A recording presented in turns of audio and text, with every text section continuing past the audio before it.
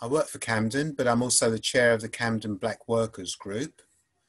And today we're going to have a discussion called Contemporary Activism in Britain, and particularly why we're also celebrating the legacy of activists and journalist Claudia Jones, who was a major activist, particularly in the Caribbean community in Britain from the 1950s and 60s. So as part of this discussion, we've got a roundtable panel, and we've got Stella Dadzie, from the Revolutionary Black Feminist Movement, and we've got Busayo Twins,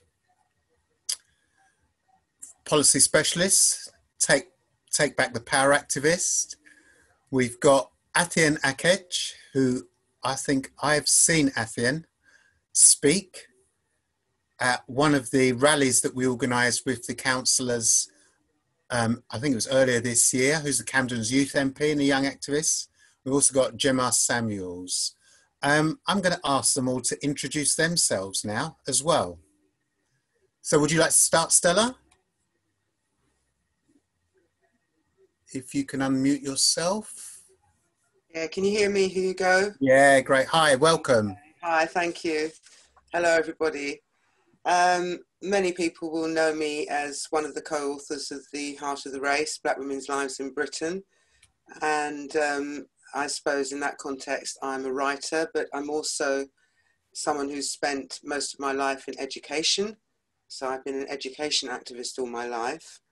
And I am known as one of the co-founders of the organisation of women of African and Asian descent, which was a Black women's organisation that was set up in the late 70s to address the specific issues that Black women faced in the context of the UK civil rights movement.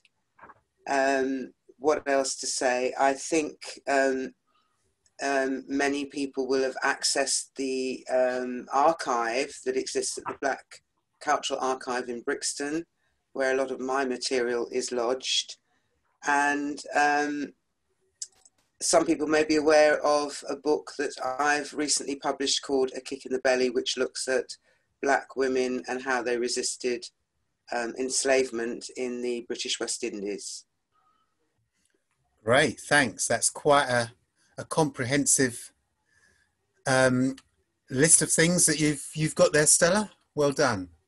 So the next person I'm going to introduce is Busayo. Hello. Busayo? Yeah, thank you I just unmuted myself. Thank you, Hugo. Yeah, I'm a policy officer currently working for the Kensington and Chelsea Social Council, where I represent the community and volunteer sector. As you know, Grenfell Tower tragedy happened in that borough. So part of my work is to engage with the community to make sure that any policy developments or community intervention centers them and looks after the bereaved communities there. I am also social action youth worker for Take Back the Power. Many of you might know it. It's a youth-centered, project or movement in Camden, where we encourage and support kids at risk of youth violence to kind of find positive interventions and systems change to kind of affect the world around them, basically, and empower both themselves and their peers.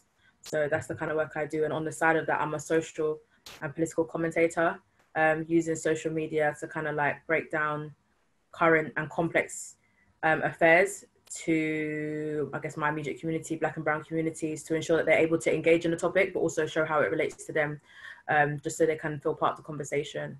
And yeah. Great.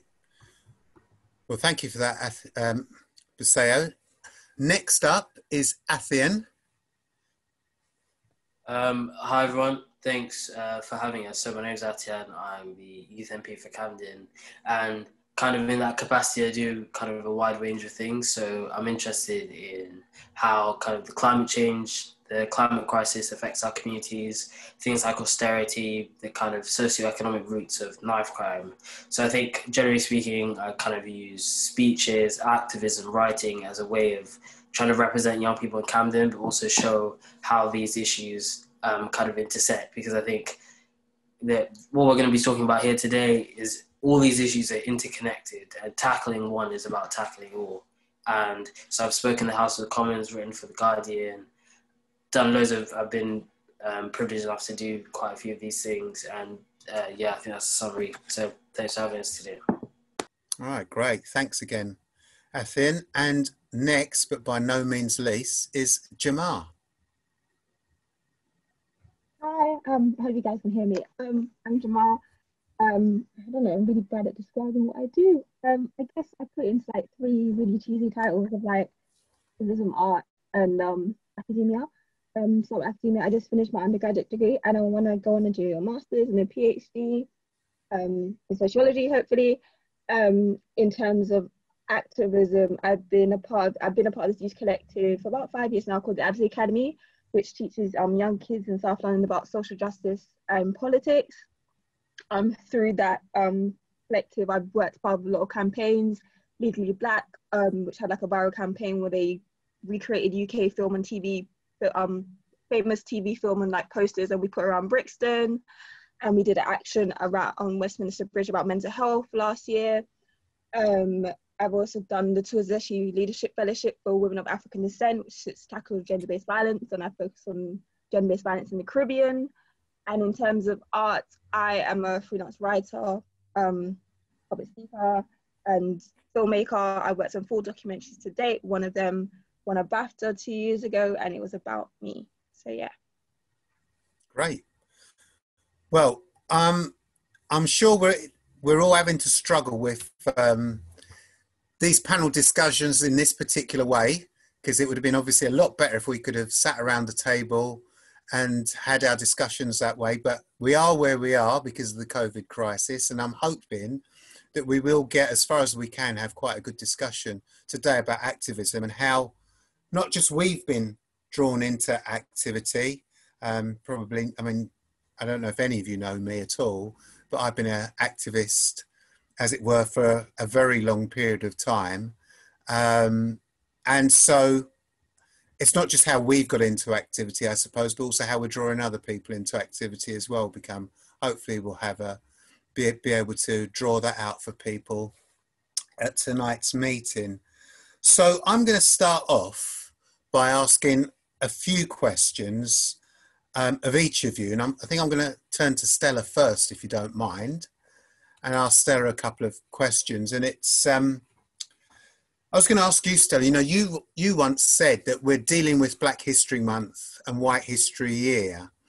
And so this year in Camden, we've decided, particularly as a result of the Black Lives Matter movement that's taking place, it's really shot into perspective. But I think also the fact that it was seen that Black people were more at risk of death and serious illness because of this COVID crisis. Camden has decided to raise the bar in a sense and have a season and not just a month, and our season's going to last until December. So I wanted to hear why you think it's important. I'll ask the other panelists as well why we celebrate it. And if a month isn't enough, then how do we move away from that? How do we try to make sure that, I suppose, something that we all want is that Black lives is not just a historical footnote once a year, but actually is part of the narrative of being in this country and the development of this country and society in general. Do you want to start with that, Stella?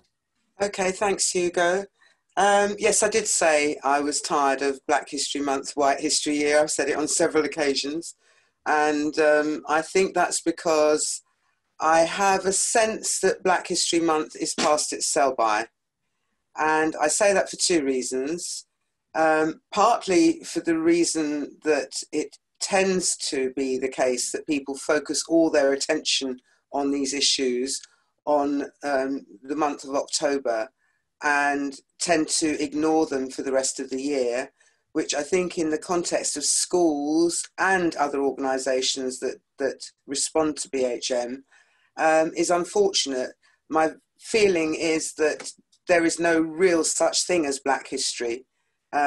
Increasingly, it's about hidden histories. It's about people whose stories have not been included in the mainstream narrative.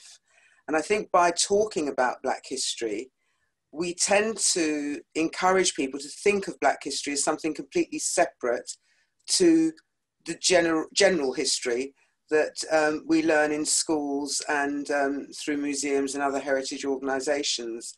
Black people didn't come from another planet. And when we think about British history, there's absolutely no reason why anything should be taught in a way that excludes or airbrushes out Black people and their involvement in that history. And I'll give you an example. Many of us would have learnt about the Industrial Revolution as part of our history classes, but we may not have heard about where the cotton came from and the abuses and brutalities that were meted out on African people in order to create the cotton that incentivized people in this country to produce the machines and so on that led to what we call the Industrial Revolution. So I think that's one issue. The other issue is just how watered down Black History Month has become. Certainly it started off as an attempt to focus on people of African descent who had historically been made invisible. And I think just because of British diversity, you've only got to look at the diversity in Camden to acknowledge that there are many other groups who are also people who have historically experienced colonialism, enslavement, migrant labour, imperialism, all those things that make us other. And to some extent, their stories are excluded. So I think we need to rethink Black History Month. And I'm very, very supportive of Camden's response by making it a season rather than a month. But ideally, I think it should be something that occurs throughout the year. Yeah, great. I mean, I was thinking that, you know, this question of weaving it into the general history curriculum is something that's extremely important. I mean, you mentioned there about the Industrial Revolution, for example. I mean, many people won't know, or they'll know that James Watt, for example, was the person that invented, in inverted commas, the steam engine. They won't know that his invention was financed because he was backed by slave traders. You know, and so you're talking about the whole development of that, of the Industrial Revolution, literally the whole development of it being based on the backs of that exploited labour that took place. Yeah. Can I say one more thing, Hugo? Just one more thing before I give the floor to somebody else. I think the danger about history as well is that we focus only on history. And if we really were thinking seriously about how to decolonise the curriculum, I think we'd all have to acknowledge that there's scope for these issues to be introduced into every area of the curriculum, into the maths that we learn, in the art, the literature, the science. There are so many ways in which Black people's contribution, our creativity, and our involvement is just ignored. And I think by just focusing on history, we forget that there are other areas of the curriculum where this needs to happen. Yeah, no, absolutely, absolutely. Busayo, what do you have to say about that? I just wanted to say that, like, this is what I love about Black History Month, in inverted commas, in a sense that Black people actually don't agree on what they think should happen. And I feel like I take Stella's point. I'm very one of those people who are like, technically, we're not the only ones here now. And so what's going to happen is that, you know how, not rudely, white people can be very lazy, and they'll then let's make a Chinese History Month. They won't think about making it inclusive generally. They'll just think about adding it on, and that's not sustainable and it's not realistic because there's only so many subjects on the curriculum. So it's better to make it inclusive than to make it necessarily a Black History Month. But I feel like, not to sound like, oh my gosh, I'm older, but I do feel like that's a process that I think young Black people have to go through to recognize that they are going to end up being tired of it. I felt like when I was much younger, in my teens, I was like, people who don't like Black History Month, they're trying to be different, like, da, da, da. But then you get to your, you know what I mean? You get to your 20th one or your 25th at Black History Month, I feel like, yeah, 8 months, nothing's really changed. So I feel like there's a process that we will have to go to kind of get to that point. But I wanted to add also, one of the things that can be done or won't be done is that not only should it be implemented in every sector or industry or field, but reconcile it with current modern day. And that's why it's difficult, because there are still vestiges of colonialism happening right now. So for them to talk about it as something in the past, they have to detach it from the present, which they can't do, because the system is built upon and relies upon and still perpetuates those racial structures. So they can't really talk about how people were, on plantations or plantations, because the plantation has now turned into the sweatshop in Bangladesh.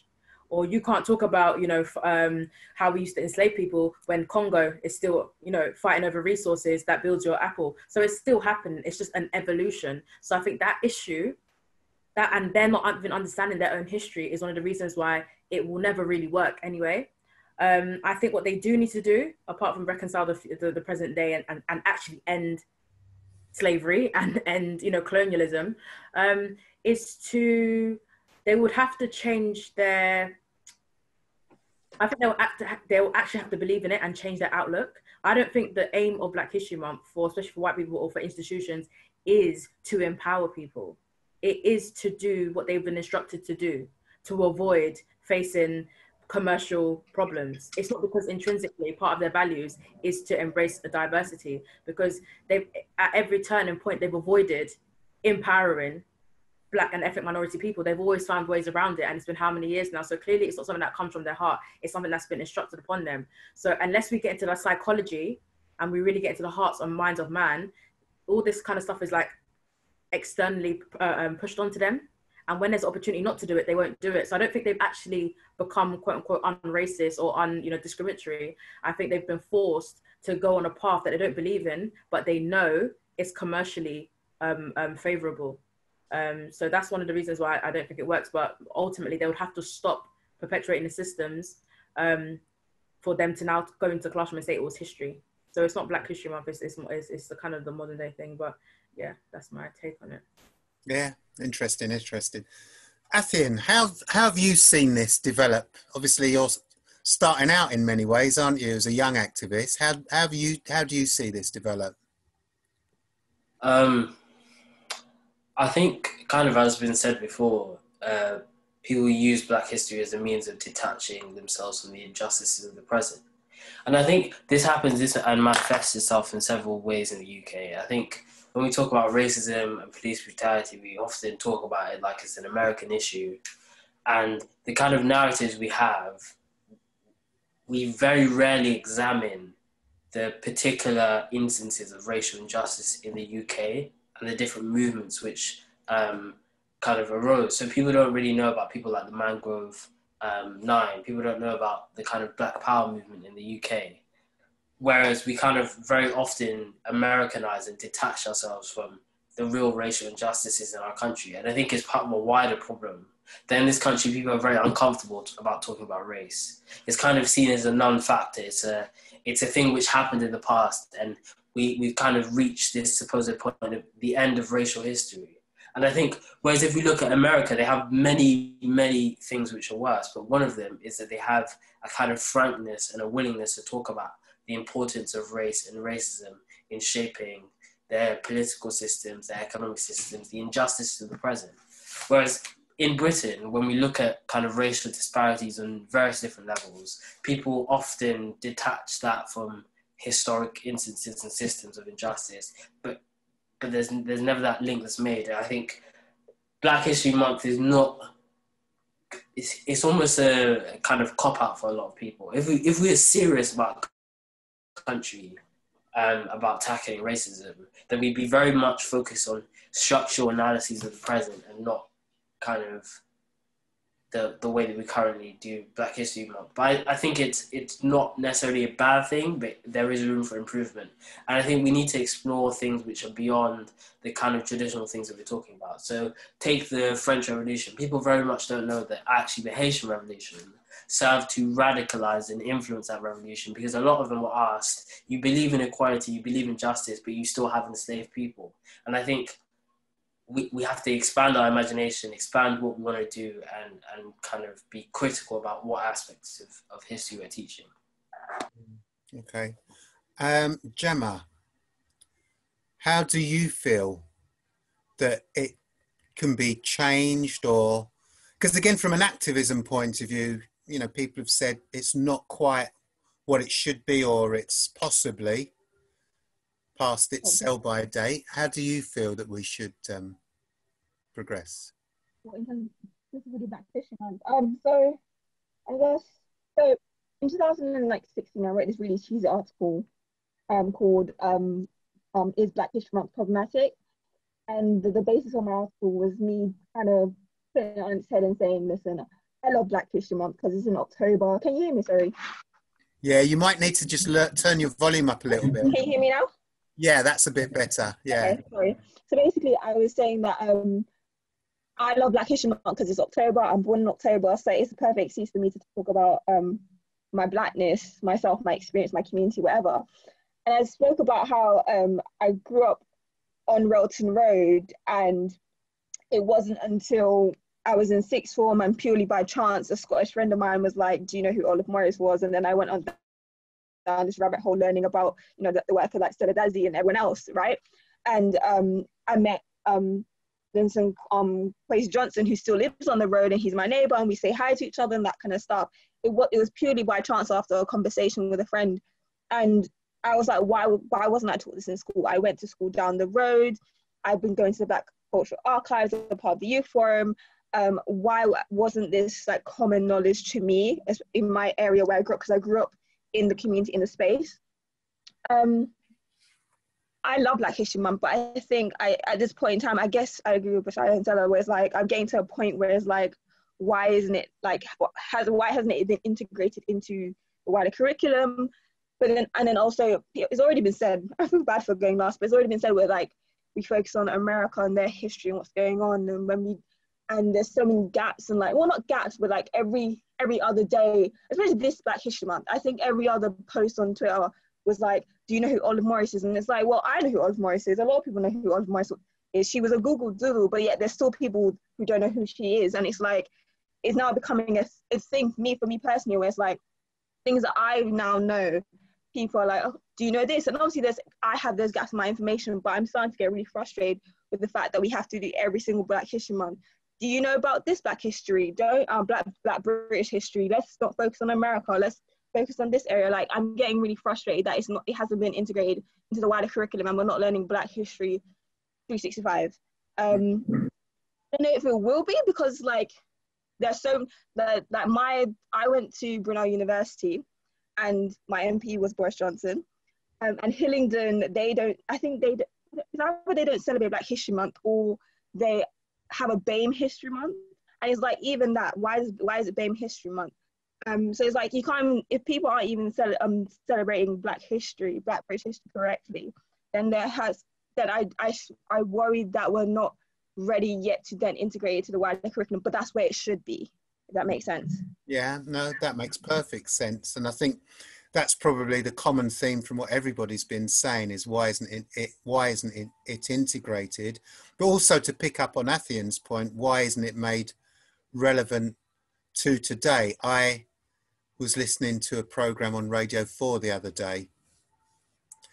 I know probably a lot of you are going, what channel's that? What channel is that? What's that on? But anyway, Radio 4 on the radio. And there was one of the historians there was saying that actually when we talk about and view, you know, study history, we are always studying it through the prism of today as well. I thought that was quite an interesting point. And it sort of brings me to the next point, because, or the next topic, which is, you know, people have got views about certainly Black Lives Matter, whether it's, you know, what the response has been to that organisation. And I was wondering again, do you feel like the Black Lives Matter is having an impact? Is it a movement, or is it just something that's quite fleeting and it's going to be flavour of the month this year, but then next year we'll be back to the usual and we'll have forgotten about it again? again, I'll start this time. I'll start with Busayo. It's difficult with Black Lives Matter, honestly, because I feel like not the organization itself, but just the sentiment and the rhetoric. I feel like it lives in the hearts of people. I feel like people genuinely believe that their Black Lives Matter and they're like, this is something that they want. But the energy and the organization to continue the movement in the way we've done it over the summer is a very difficult question. I think in this UK, we've been accustomed to being quite passive, potentially our generation, just because of the daily battles you face all the time, whether it's working long hours, trying to look for a job, or you're in school and you're facing all these microaggressions. It becomes very difficult then to separate that and then, you know, push a very mature campaign in that defense of it. But I don't think it's for the time. I think it's, what I'm trying to say is that daily life doesn't make it convenient or easy for young people or anyone to push such a campaign on. And it's not for the minority group to push that campaign in the way that we are doing it. It's not something that we can overthrow ourselves. Of course, we can educate ourselves more. Of course, we can keep it on the agenda as much as we possibly can. But it's penalizing people who are suffering to keep it going in the same way. White people have the luxury of engaging it when they want to, because it was COVID-19, everyone's at home. And I think that's why it became so big, because people were actually at home. People couldn't go outside and distract themselves. It was like, yeah, that's the flavor of the day in terms of COVID-19. But I think it was a snowball effect, one after another. Now we're currently, you know, raising awareness about all the atrocities happening in Africa. So I think it's a big thing. We don't know where it's going to go. We're in the middle of this second climate, so I can't say where it's going to go. But I think in terms of for Black people, I think it's something we always believed in, but we just didn't necessarily believe that we could do something about it, or we could speak up, because we're so separated in our approaches, in our communities. We've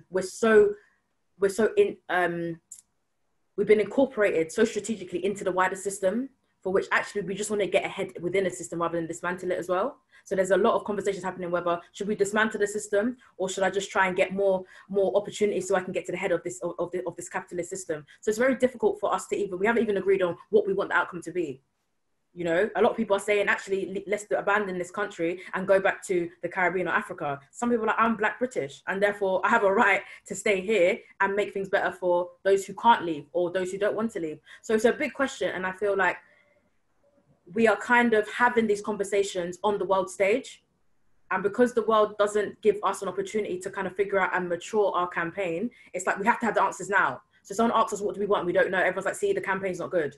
Or if there's a few people in the campaign who are violent or whatever, the campaign's violent. And that's a more reflection on those who are looking at us rather than the campaign itself. So the question shouldn't really be on, is it, white people should be asked the question, is it for the moment? Not us.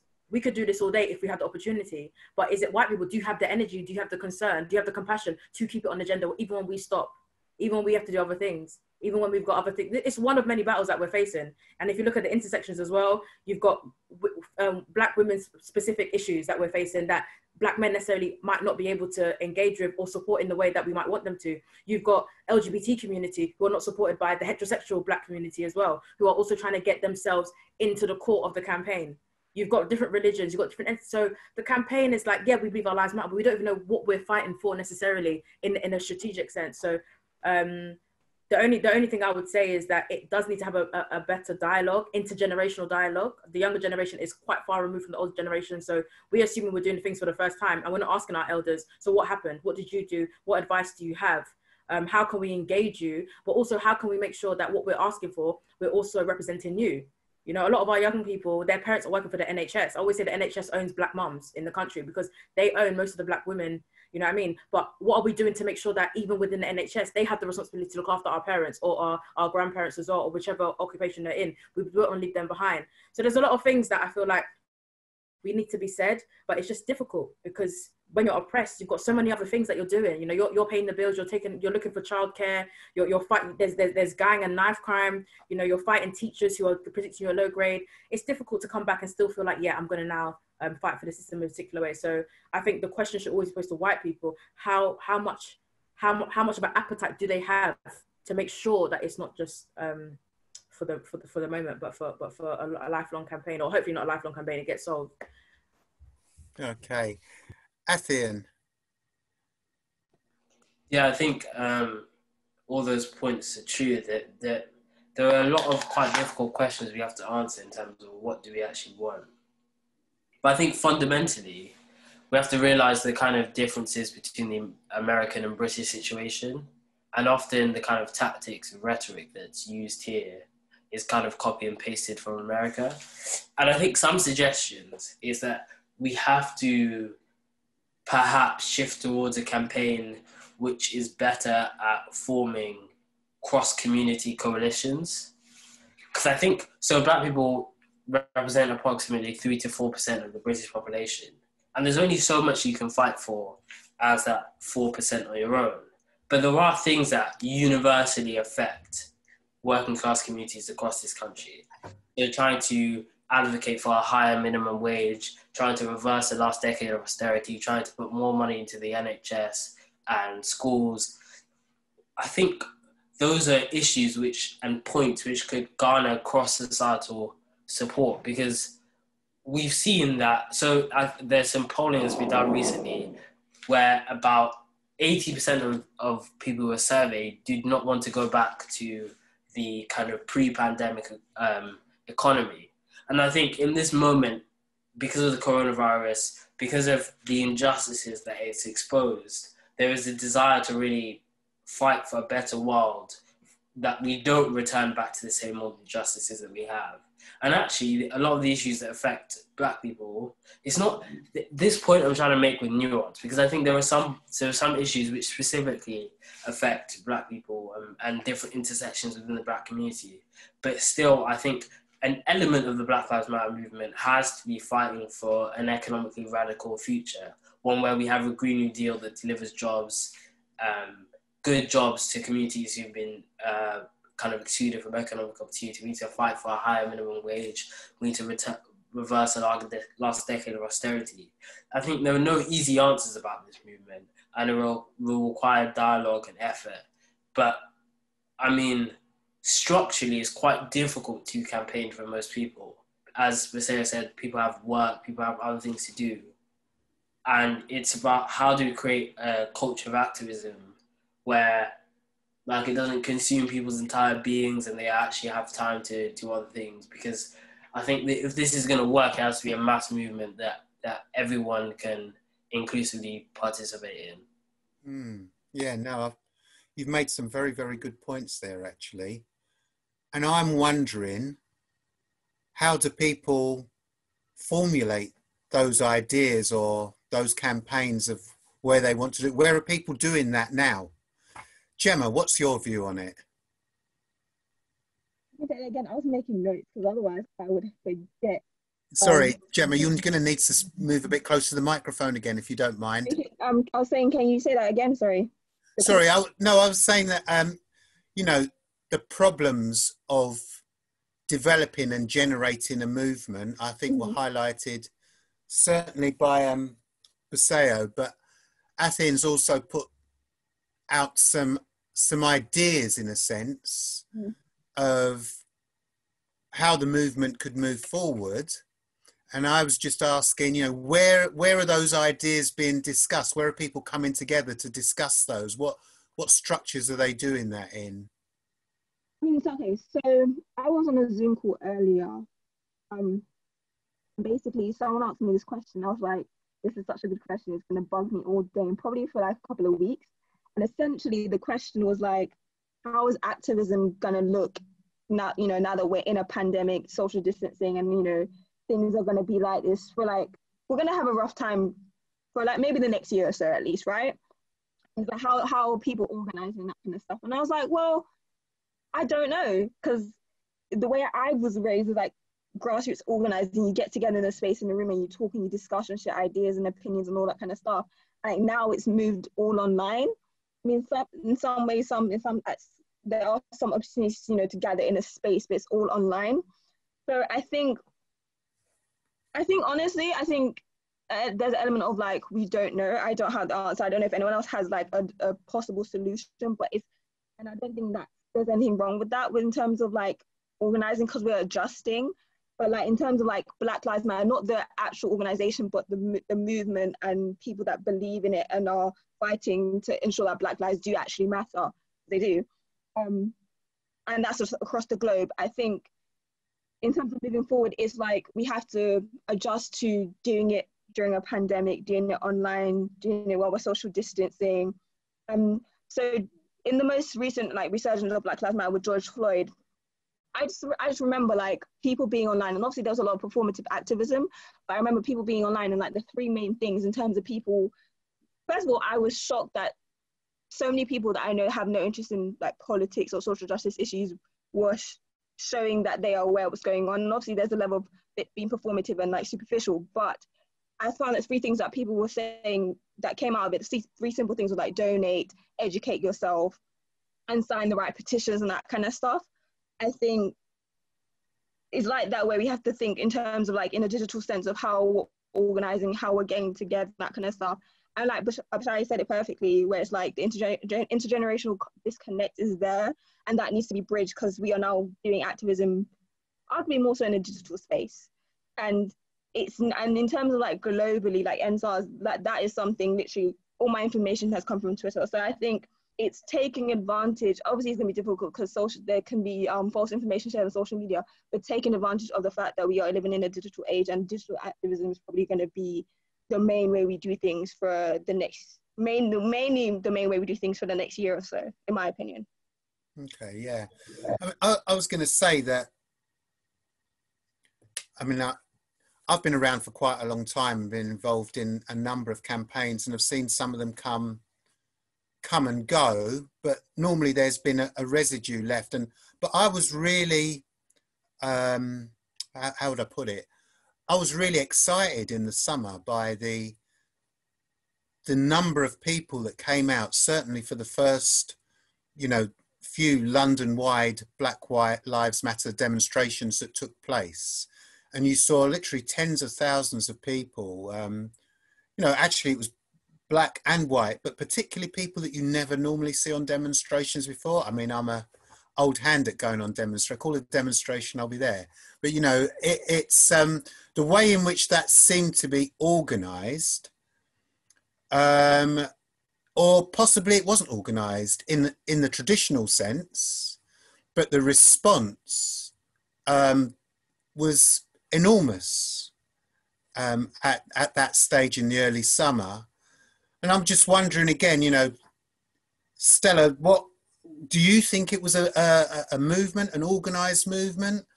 Or do you think that it was literally something that people just responded to spontaneously? Not that I believe in that, I'm just putting it out there. Do you think that it was just something people just felt they had to respond to, had to react to, and said enough was enough, and they sort of came out, as it were? Well, I think your question was it a movement or a moment? And I think my answer would be that it was both.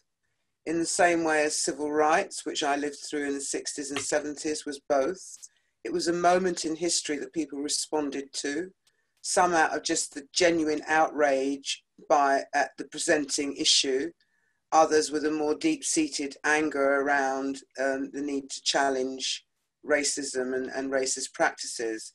But I think if we think about history, if we think about the way the civil rights movement impacted on my generation's lives, I'm in my late 60s now, it has had shockwaves that have continued to be felt throughout my life. And I think to some extent, I see the Black Lives Matter movement as a continuation of that initiative rather than something new. Certainly, I am alarmed that we're not so focused on the idea that Black lives outside of the West matter. I'm glad, I think it was Busayo who said that there's been more of a focus now on some of the injustices in our countries of origin, because Black lives matter across the globe. And I think there's a tendency to do a little bit of navel gazing sometimes and just look at the issues that directly concern us or affect us. I also think that it's led to a lot of gesture politics.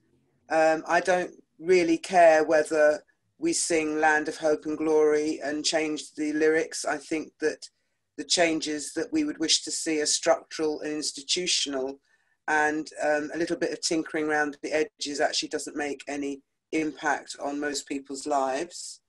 I also liked Athian's point about how to keep it real, we need to have not just a race focus, but also a class focus, because the danger is that movements could divide people as well as bring them together. And although the initial response to George Floyd's murder was people of all colours in all parts of the globe coming out onto the streets and saying, this should not be happening, I think there's also a long history in our struggle of divide and rule. And that means we have to find strategies that will bring others along with us. I think racism is a problem for all of us.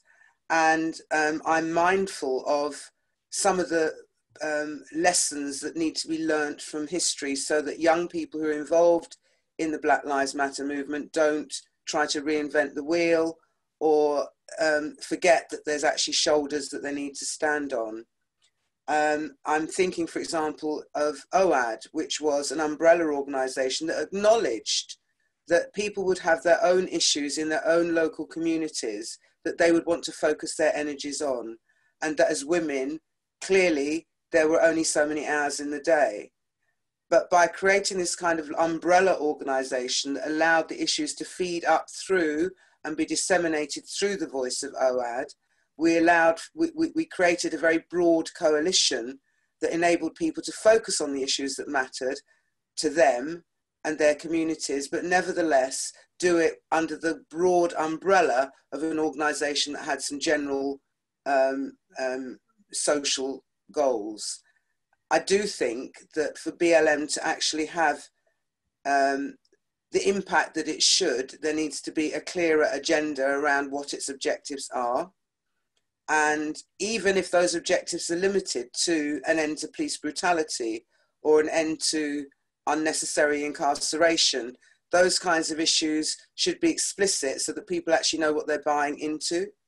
Because Black Lives Matter as a slogan is too generalist, really, to create that kind of political focus that will lead to effective social change.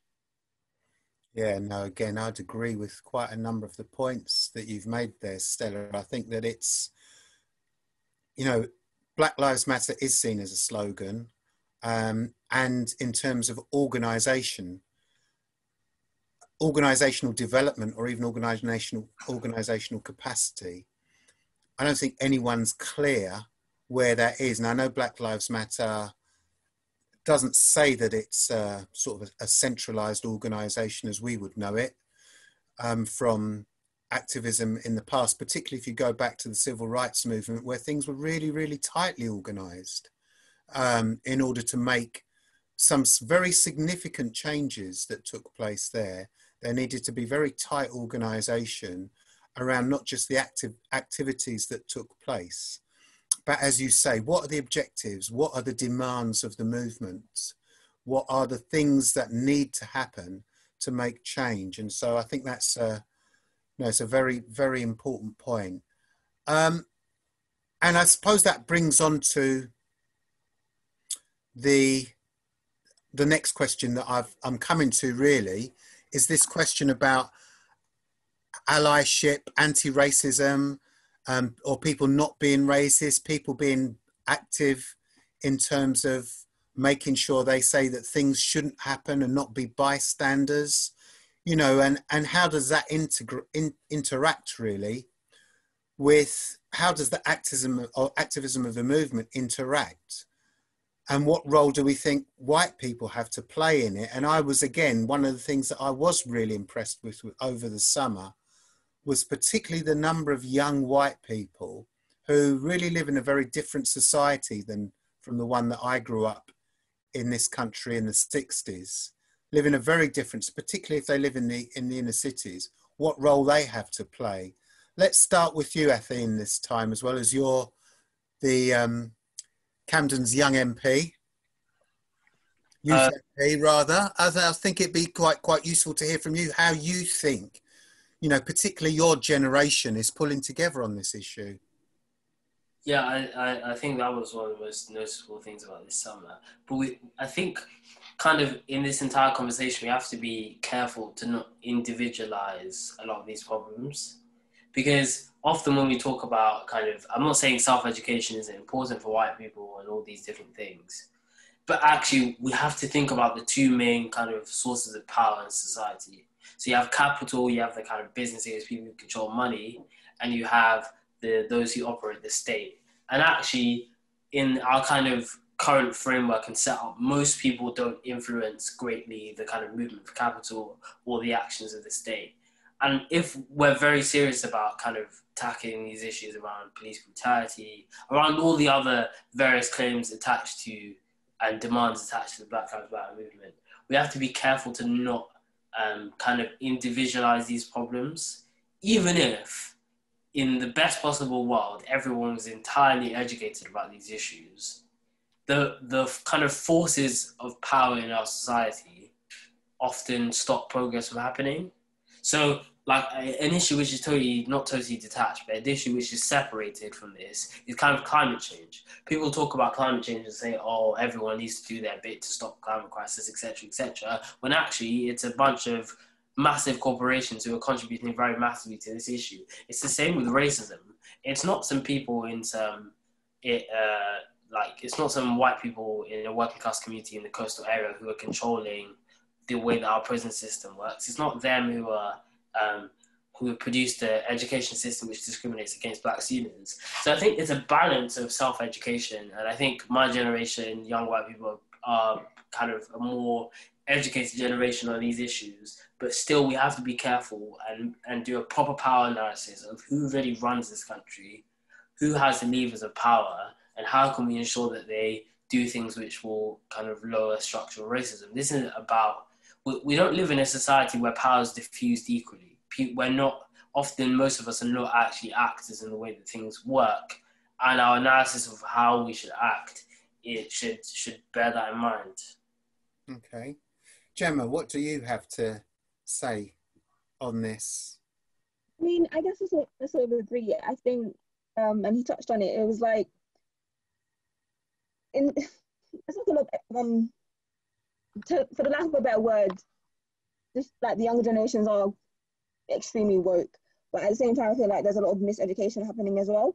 To use example that he used, like in terms of like, everyone trying to reduce their carbon footprint because, climate change, when it's really the companies, imagine if it wasn't like, and that's happening because people are being educated to think that, their personal carbon footprint is like messing up the planet. But what happens if, we educate everyone to say, how about you turn your attention to those corporate companies? It's a simple switch as that. So I think, I don't know, I think there's a lot of education happening and a lot of people are aware of a lot of things, but like there's still gaps and there's still work to be done. And there's still a lot of conversations. I personally feel like I said before, like intergenerationally, it's like there's so much that's already happened, that's been done, it's been tried, and it's like nothing is new, nothing is, it's the work is there in terms of like writing and the organizing and the activism, like it's all there. It's just literally to educate yourself on that. And I think that intergenerational disconnect is something that needs to seriously be addressed. Sorry, can you repeat the question again? Sorry. Yeah, no, it's really about what's the role, how do you feel that white people in particular can be active in this movement? So I think, again, this summer, I think it was Selena Gomez. I don't know if everyone's familiar, but she's like an American singer and actress, whatever. I think she and then someone else did it, I think. What's it, Zendaya? Like basically two like former Disney stars, they gave their platforms up to the co-founders of Black Lives Matter in the US to like take over and do their thing, this sharing information and that kind of stuff, and in terms of their organizing, the work that they do and that kind of stuff. So I think, what's the word? Is it platforming? I guess platforming like that is really important, necessarily especially when it's like a white person in a position of power. Obviously, the way it's done is very specific. Like, don't do it in like a patronizing, tokenistic way of, oh my gosh, look at me, I'm a white savior helping this poor black person kind of thing get to this platform that they never had before. I think that is one way in which it could be done. I think also again, educating yourself. And it sounds really simplistic, but like literally there's so much information that's going over people's heads. I'm just like, really, this is common knowledge for like the communities and the spaces I belong to, but some people really just don't get the basics of like organizing and campaigning and bringing about change. Like, it's a lifelong thing. It's not going to be fixed in a day. It's not going to be fixed in our lifetimes, to be honest. But we made the commitment to do the work. I guess what else is there? I think that's it for me. Yeah, okay. That's cool. I mean, I was going to say, Stella, that one of the things that I know, I mean, I'm also, as being chair of Camden Black Workers Group, I'm also on the national executive of Unison, which is, a big public sector trade union. I know that there's been loads of struggles that have taken place so that anti-racist struggles are properly reflected in the trade unions and that they play a role. And that was one of the things that I know I've been critical of trade unions in general for not being involved in the very start of this movement.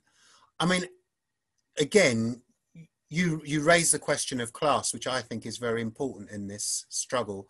But do you think that those organisations that are there, particularly trade unions, have got a role to play in terms of the education and having and collectivising that idea of the struggle that we have to continue to wage on this issue? I think that's a bit of a rhetorical question, to be honest with you, Hugo. Of course, trade unions have a part to play. Traditionally, they have been wanting sometimes, if you look at struggles like the Grunic struggle, Asian women, they were sold out by the trade union movement. So some of them have to educate themselves first before they actually go ahead with the challenge of educating their workforce. And of course, the trade union movement has been seriously, it's seriously lost its teeth, hasn't it, since the Thatcher years. What we saw as a trade union movement then is pretty much a shadow of itself today. But I'd like to go back to your original question. I really liked what Athian was saying about looking at where the power actually lies. And I was reminded when he was speaking of a little slogan or a little equation that we used to use back in the day, that racism equals prejudice plus power. And I think that's quite a useful slogan to think about, because if we think about racism, of course, the history of racism tells us that it was developed as a direct result of the enslavement of Africans, as a justification for the exploitation of their labour. And I don't actually think much has changed to this day, although labour looks very differently now to what it did then. So clearly, the most effective intervention that anybody could have is to begin to look at those power struggles, look at how racism supports those power systems, and try to challenge that from wherever they're situated. But I also think the issue of prejudice, prejudgment, which we could extend to actual ignorance, is something that everybody, all of us, white and black, I think we've already discussed how young black people don't know their own history because of the failings of the school system. So really it's incumbent on all of us to keep ourselves aware and mindful and updated with the issues that impact on how racism is experienced in society. But ultimately, the way it's going to be dismantled will be by focusing on those organisations and structures that sustain the power system that we live in. And that's a bigger issue than just one or two white friends or one or two demonstrations. I think, as somebody said, it's a lifelong dedication, and it's something that you do from whatever position you're in. So if you're a white teacher, for example, there's lots that you can do, both to educate your young people who you're teaching, but also to challenge some of the structures in the school. I do think, I did want to say that, for a lot of people, there's a sense that racism will go away when we see a few more black faces in positions of power. And I think that's a dangerous delusion, that, we have our Michelle Obamas and our Oprah Winfrey's and our Diane Abbott's, but that doesn't actually substantially change the lived experience of most Black people. So the point that somebody made earlier about, you know, really beginning to think about what actually equality looks like is an important dimension of the discussion we're having. What does equality look like? Is it just about opening up the boardrooms and the House of Commons so that more of us can get in? Or is it about actual structural and economic change that will transform the lives of those people who tend to be right at the bottom? And I include in that analysis the migrants and the people whose bodies are littering our oceans as a result of that migratory journey north. Busayo, how do you feel about this particular question? About the role of our white counterparts in the movement. Yeah. Actually, well, I think, contrary to popular opinion, just generally, they are essential, because it is, as a majority, at least where we are, they have the levers to change things. Even though we don't like to believe that, they're the ones that we're convincing of our own worth, right? Where it's not us that, well, a lot of us need to be convinced that we are worth something, but it's also saying, by the way, don't treat me this way, and they're majority. But also their proximity to, again, the prejudice plus power, those organizations, it's going to be them. When people are talking about climate change, people are saying, why are you blocking the roads where you can have a dinner conversation with your father or your mother? Why are you pretending to do this whole fake solidarity on the roadside when it's your dad who's got these companies or your grandparents got these companies? So I feel like the honest truth is that they play an essential role. The issue is we have to think very honestly about what incentive they have to engage in a conversation for which they will be shown that their position in society wasn't based on their hard work or based on some innate superiority, but based on circumstance and plundering and rape of other people and whatever's happened. These are the big questions we're having. So regardless of if they want to engage or not, we're applying that grace to anyone to say, you know what, yeah, I'm just going to tell you that you got here for this reason. It's not the easy conversation to have. They will give you the convenient wins. So where we move up in, you know, politics and all those kind of things, those visible ones, because they're not real power. It's just symbolic, and we always take symbolic gestures as change, and that's why we fight for dumb things. Like a lot of other communities, you never see. I think the Black community is really the only community that spends so much time on how much representation we have in Parliament. Other communities don't make such a big noise about that. Not to say that they're better off or less off than us, but our focus on that is good, because obviously there's power in symbolism, but in terms of to what degree do we actually need that to kind of solve the issues that are at hand? So sometimes I feel like we take the symbolic ones, and I think although we're all affected by racism, it is quite an intellectual field. I mean, the issue is with these companies and all these big organizations, they always make it look like, say, when you study sociology or when you study history, you're not studying a real topic, because it's all about STEM subjects, and that's where the real intellect goes. But really and truly, to understand race relations, it's difficult. You need to apply yourself. It's an interdisciplinary field, and people spend a lot of time developing knowledge. So if you think you're just going to post a page on someone's understand how racism intersects our daily lives, you're having a laugh, because it's so intrinsic. People are, that's why when Stella said, you know, some people don't know their history or how racism affects you, because sometimes we're making it like, say, racism is that you've called us the N-word, or you actively tried to distance yourself from me. Those are the easy racisms. Those are racism are the ones where it's like, oh, so it's quite performative. The harder ones is the fact that they don't even know they're being racist, a lot of them. That's the worst one, because it's an invisible. So they're essential to it, because again, their numbers here, but their proximity to power, but also we're addressing an ignorance. Like, ignorance is difficult. If you know someone is purposely being evil to you, like, you know, you can talk about, I don't know, the prime ministers, they're the minority of people who know better. They just don't want to do better because they benefit from it. So they know what's happening. They're just like, yeah, cool. That's why they try to peddle Brexit against the white working class who don't know better, because they're not integrated into the system enough to actually be like, wow, let me have this critical analysis, when they're also trying to struggle to keep their identity together in whichever part of the world or part of the UK they are. And that's me trying to be generous and say, I get it. I get why you're even racist, or I even get why you're isolated, because you have not found the benefits of the system that you feel like we're benefiting from. But the rest of the people, it's an ignorance. How do you address that ignorance? And it's not through what we're doing by saying, you've done this, you've done that. It's a difficult thing. And until these organizations elevate racism as an intellectual field, it's going to be difficult to convince them, because they always do it as an ad hoc thing, like, yeah, ad hoc. Like when you come in to talk about racism in organizations, they almost want you to do it for free or for £100, because it's not that deep, it's not that big, it's like a diversity thing. But if they were to get someone into a consultant or for their strategy, they'll pay them millions of pounds or thousands of pounds because they think it's essential. But racism is exactly the same thing.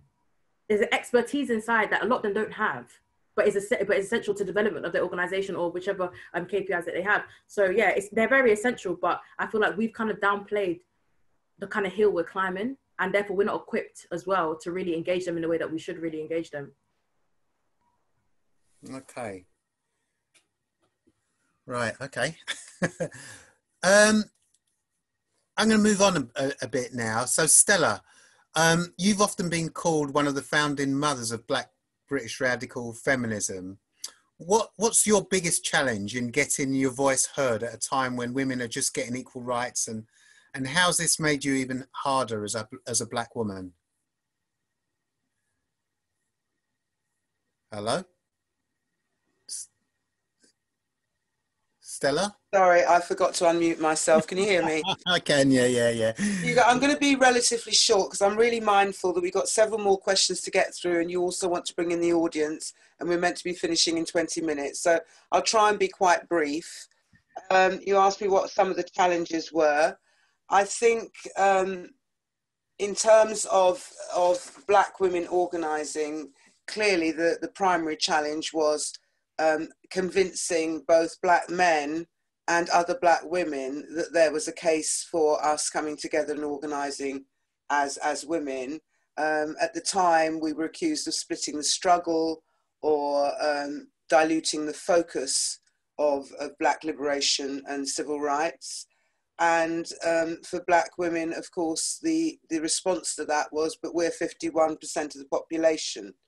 So that was an issue. I think there was also an issue around reconciling the kind of feminism that we were developing, or the feminist activism we were developing, with what we were seeing in the broader white women's movement, which quite often focused only on issues of gender rather than more intersectional issues of race, gender and class, and which often failed to include in their campaigns and analysis what it meant to be Black and female.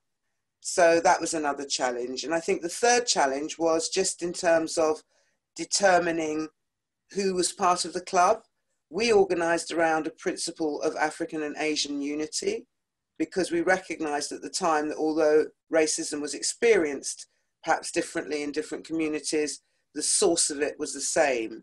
And since we were talking earlier about the legacy of Claudia Jones, I think it's worth reminding people that one of the newspapers that she produced was an African and Asian gazette or newspaper.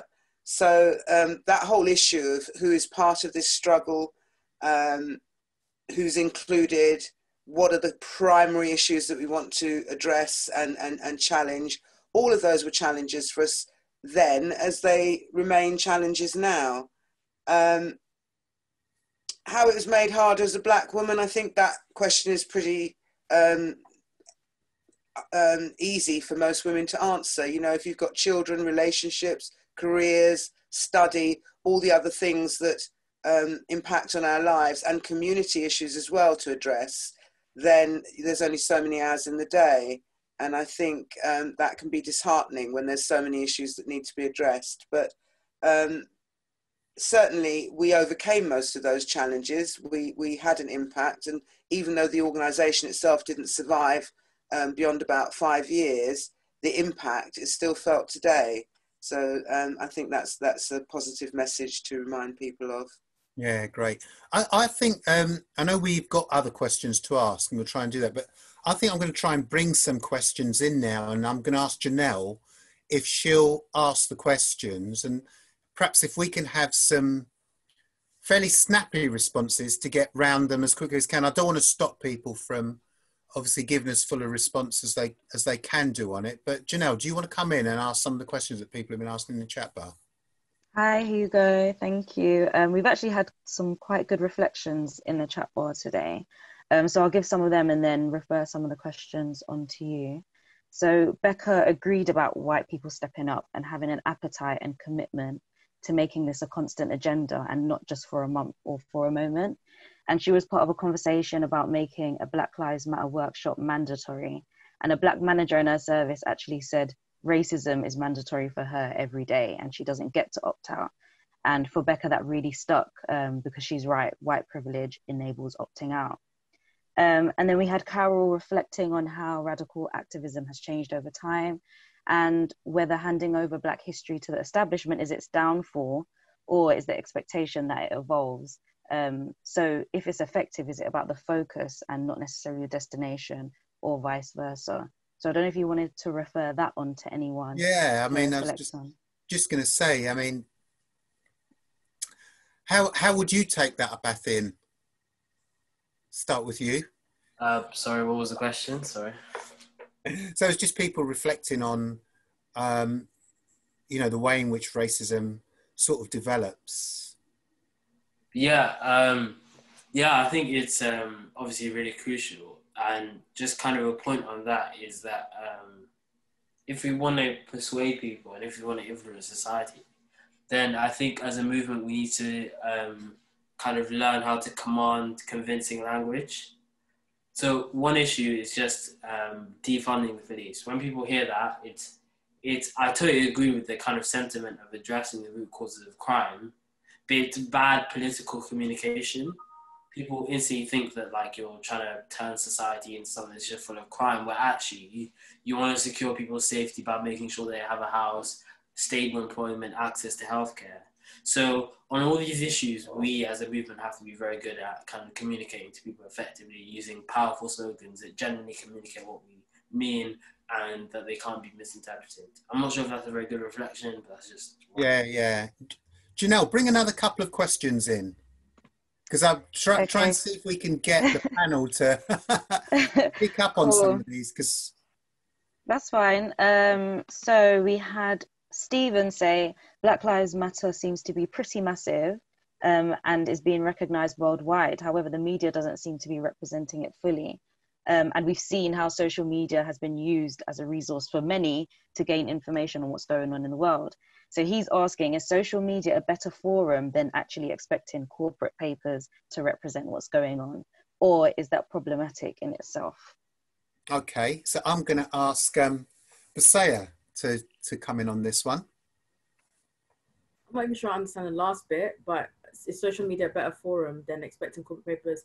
I mean, everything, even as you said, you know, in the process of making change, there are many different wins along the way. Some wins are just about raising awareness, and that in itself is what you need to do. Some wins are about convincing people. Some things are actually about having to change a particular policy. So I think social media has done a good job in being able to disseminate information a lot. I think Jemmar said that before, there's a lot of information out there.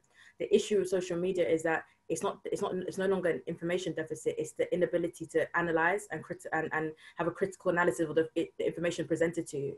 So it gets overwhelming and people don't know which bits are true. You've got a lot of fake news coming about, you've got a lot of very biased and strongly emotive writing. So it's difficult to even know what is true, what is false, what should I align myself with. And then obviously you're being bullied into being left or right wing in certain situations. And sometimes it's just not even about that. It's just about what is true, what is right, what is wrong.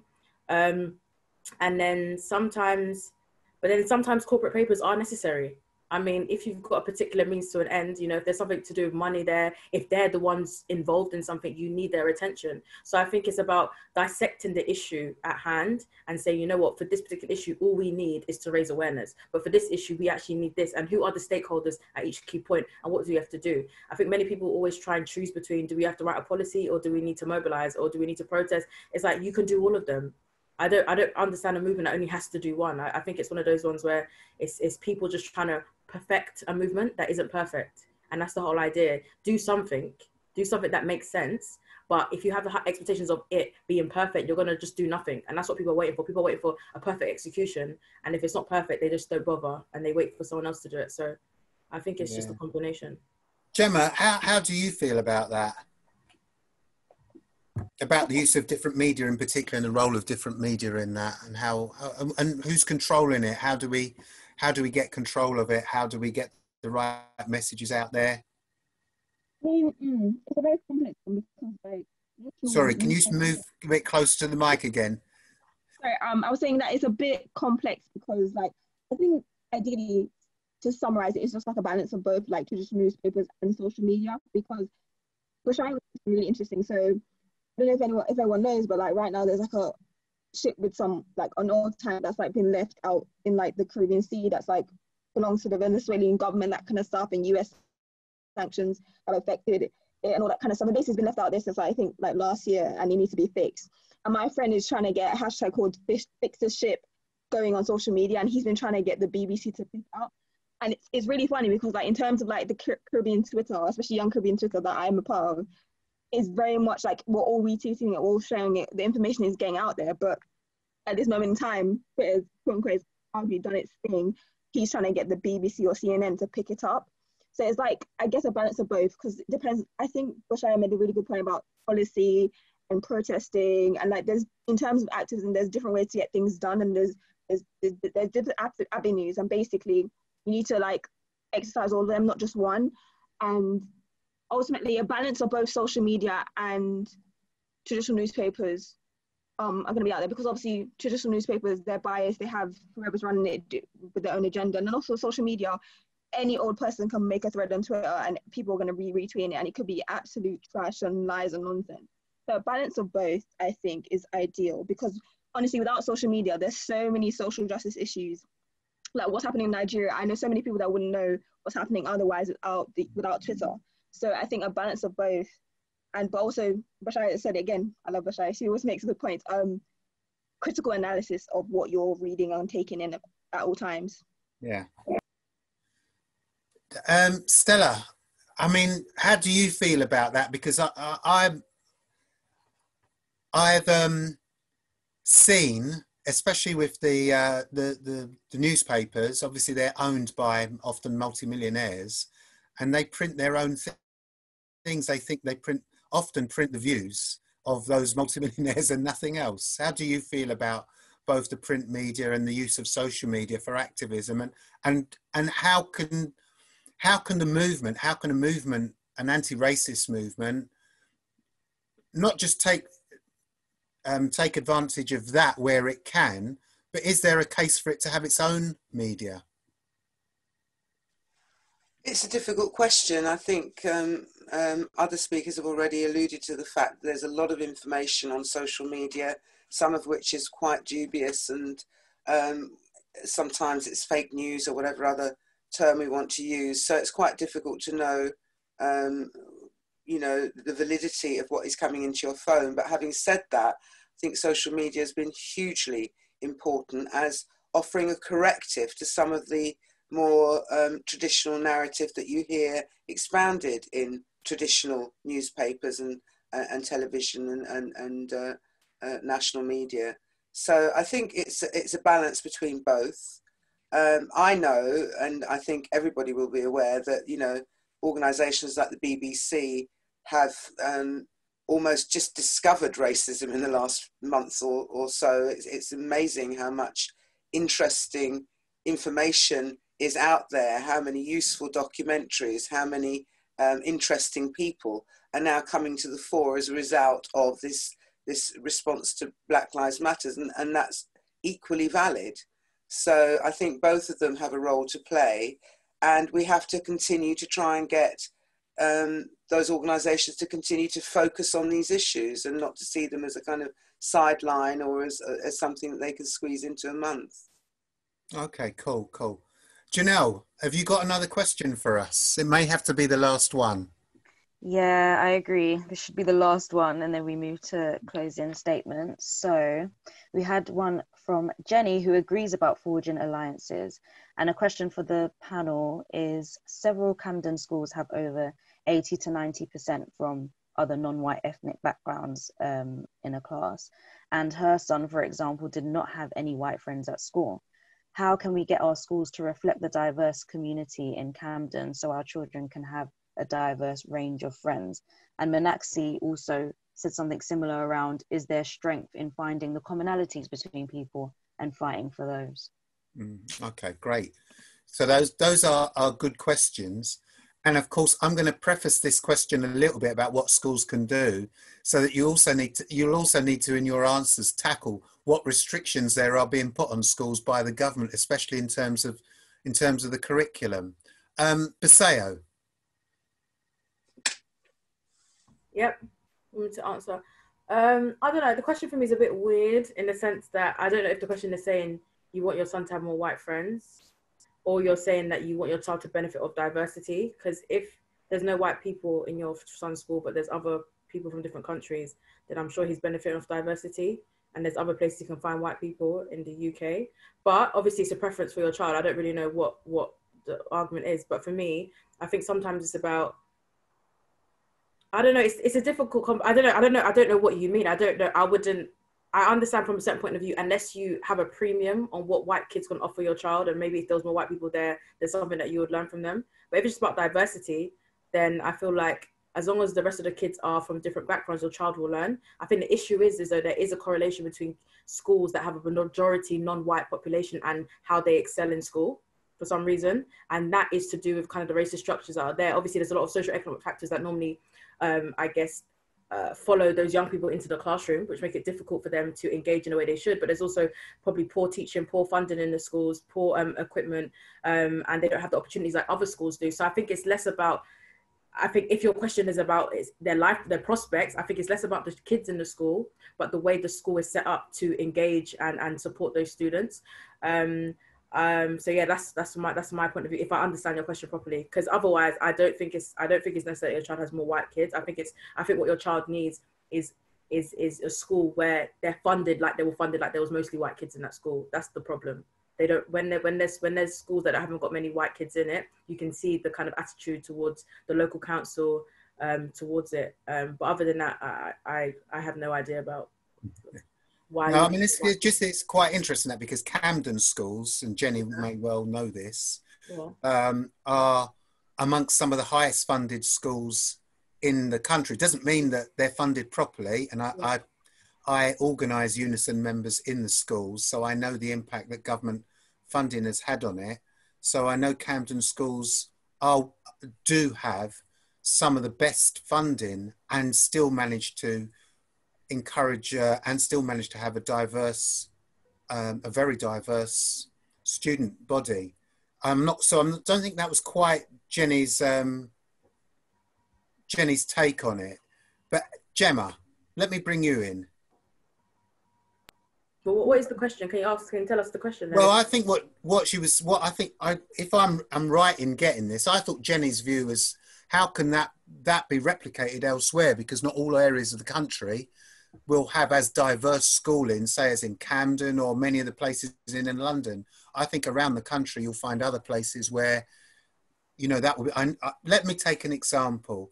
I actually live in Tower Hamlets. I don't live in Camden, but my friend's daughter, who was white, went from a very diverse school in Tower Hamlets to university where there are very few black kids at the university she's gone to, and some of the people that she's met at university said, "Oh, we've never had any black kids in our school." I think there's that element. I think that's more what Jenny's asking, rather than her son doesn't have any white friends. What colour is Jenny? I don't know what. That's what I'm saying. I don't know. You said one ethnic group. It does matter, because if the ethnic group is white, or if they're not white, it makes a difference in the conversation. Because if they're mostly white, or they're mostly not white, then I mean, what is the? It depends on the significance. Like, if you want your school just to reflect the local community, it's what is the significance of the local community? Is it because you want it to have a diverse set of experiences, or you just want it to look like your community? If you want it to look like your community, there's no value necessarily. That's just kind of like visual performativeness. But if you feel like that will then give your child a diverse experience, then that's more of what someone could like argue, because there's no point. Because I don't know. I just feel like I'm not really sure. Yeah, no problem. I'm only gonna have time really to bring Athian in on this question, if that's okay with the rest of the panel, because we are running out of time, unfortunately. Athian, how can What do you think about this? I think this question, I think that there's the phrase that there's a bigotry of low expectations. And I think often in terms of the way that teachers, some teachers perceive black students, they perceive them as being less academic, less likely to go to the top university of this country. And I'm not one of those people who's obsessed with black excellence. I think black people are worthy of humanity regardless of what kind of educational level they achieve.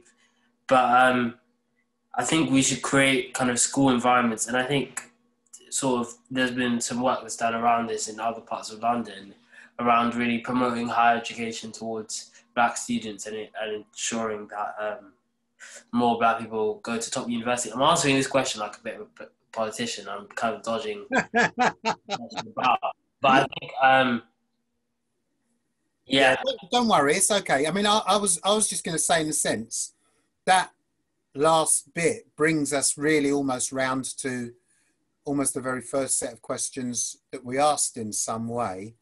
And I think that point about kind of the government recently has gone on this weird tirade about what they call like critical race theory and how people shouldn't teach anti-capitalist leagues in school.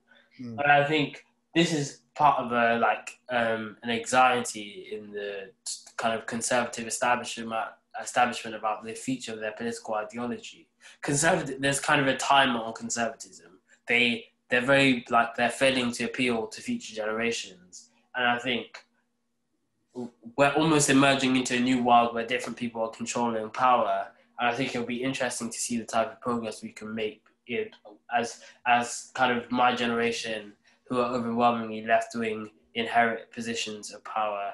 And the question was kind of confusing.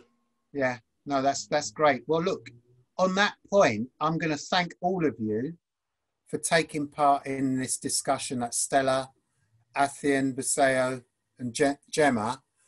Really been a very good discussion this evening. I hope the people who've tuned in, or however you call it in this online thing, the people that have joined us have managed to get something out of the discussion that we've had today, and really just wish everybody the best in continuing to be active, because I believe that activism is a really important part of being able to change the situation that we face ourselves in. It's extremely important, and how we draw more people into that struggle to change society is exceptionally important. So thanks again to everybody, and hope to see you at some of the other events that we lay on in this season.